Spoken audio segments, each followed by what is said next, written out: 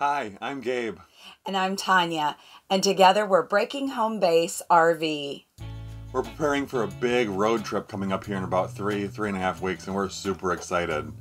We're getting some things ready around the rig that aren't our normal maintenance items, and Tanya's going to start with some things on the inside of the rig today. That's right. I'm going to go ahead and talk to everybody about stinky things inside the RV. Stinky things that create issues down the road. You're going to want to stick around for that one. Next week, Gabe, we're going to be talking all about the outside of the rig and the things we want to do to prepare so we're safe from the outside perspective. You guys stick around.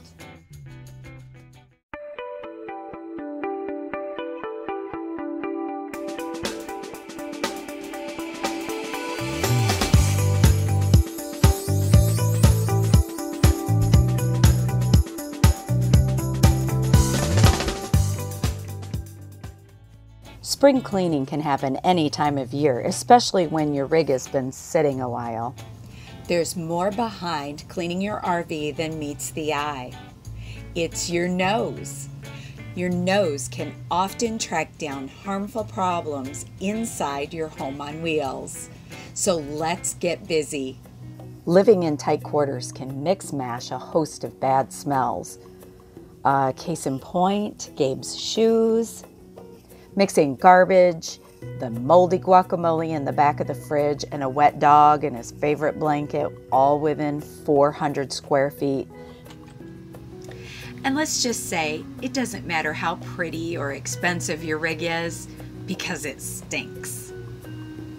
We'll call these controllable odors.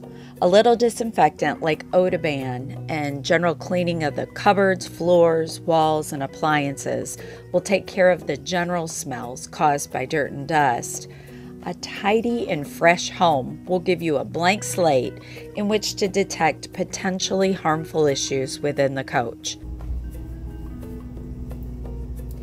You know, someone once said that every minute spent in organizing, you gain a whole hour of extra time. Now, in the adventure life, who couldn't use an extra hour in their day? The goal of cleaning isn't to cover up odors. It's to root out the problems that are causing the odors. Let's take a closer look at smells. Boiled or rotten eggs in the air.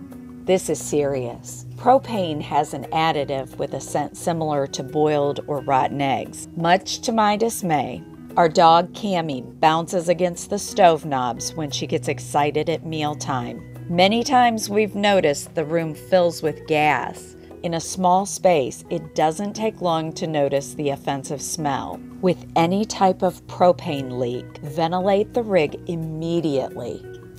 Propane inhalation replaces oxygen within your lungs, and that causes asphyxiation. Exposure to propane can cause dizziness, weakness, confusion, choking, nausea, numbness, and tingling in the arms and legs.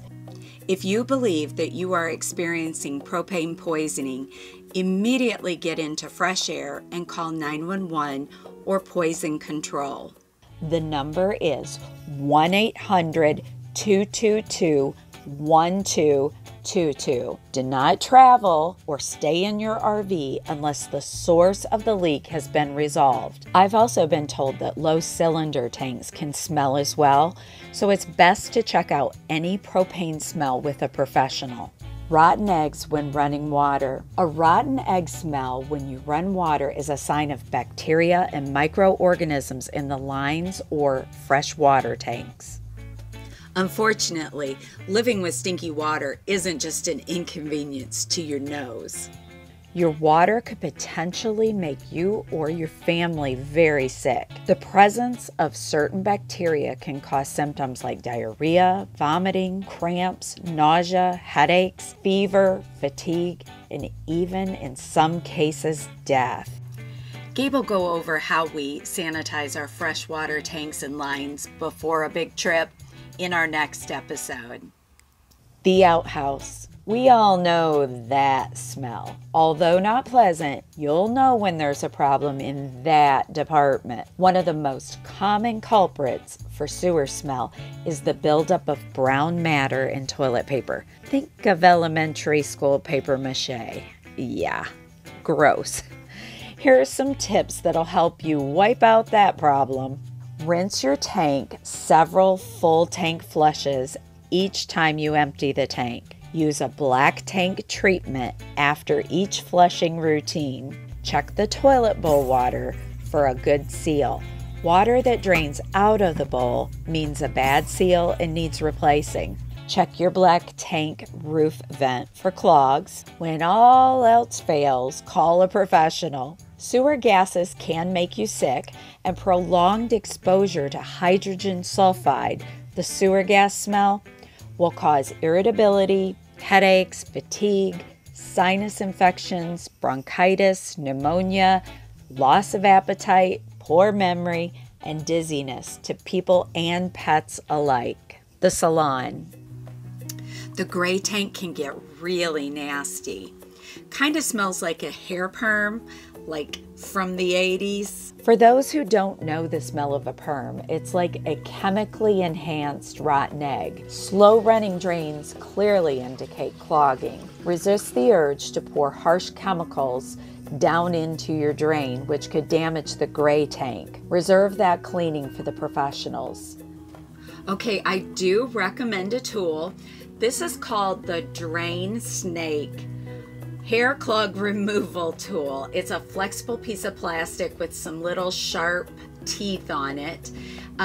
This is to go into your drain, not too far, but it will remove some of the buildup with hair into a clog in the top of your drain.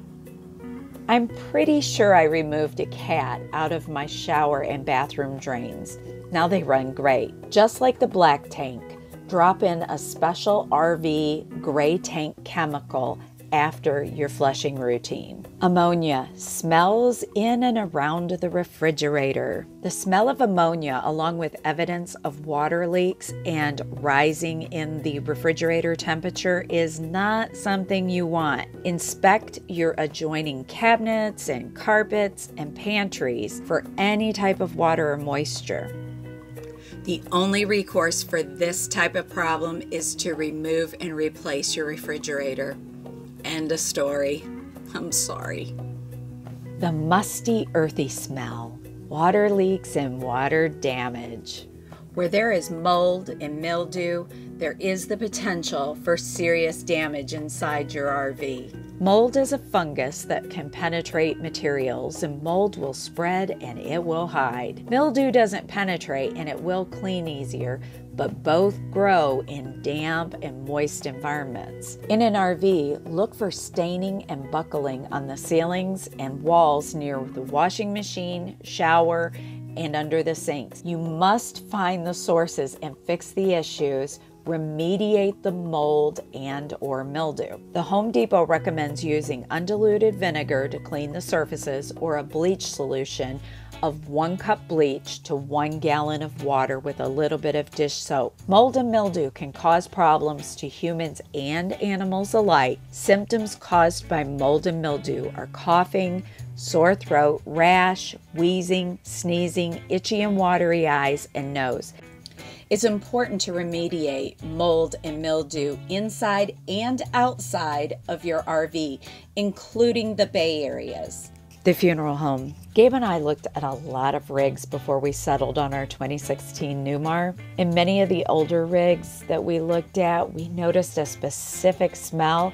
We coined it the funeral home smell. We can be sensitive to smells, so we wouldn't even consider buying a rig if it had an odor. But do all RVs eventually smell bad, and will it get worse over time? Was our big question. I can't completely answer those questions, but what we learned is that the smell is formaldehyde gas emitting from the glue and adhesives used to build the RV parts, like particle boards and OSB. The walls, subfloors, cabinets, fixtures, carpet, and tile installations use that glue, which causes the odor. Formaldehyde levels chemicals in RVs can be harmful to humans and pets, and it doesn't look like RV manufacturers are mandated for testing or regulated for formaldehyde emissions at the federal level. I can smell it in my bays on really hot days. Professionals on the internet say that they use a cook-off process to remediate. If you have concerns about any weird smells coming from inside or outside of your rig, we recommend that you contact an RV specialist for assessment, or you contact the manufacturer for further information on your type of rig. I want to thank everybody for joining me inside today as we're getting so excited and prepared to go on a big road trip. We hope that you'll join us next time. Go ahead and subscribe and hit the notification bell. That's going to tell you the next time we have an episode coming out. Gabe will be outside with the rig next week, and give a thumbs up. That really encourages us. If there's anything specific that you would like us to address in one of our videos, please leave it below down in the comment. We'll see you all next time. Have a great week. Happy traveling. Hey, Gabe, can you come in here a second? I need you.